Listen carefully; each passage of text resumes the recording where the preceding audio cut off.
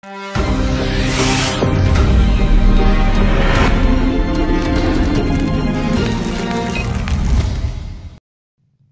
Lagos State Police Command has charged 3 suspects to court for allegedly beating a sex worker, Anna Saliu, to death and setting her corpse ablaze for keeping the Holy Quran underneath her pillow in her hotel room.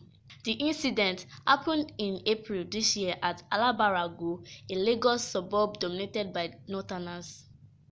The suspects were identified as Musa Abubakar, Monsur Sarauta, and Yusuf Suraju.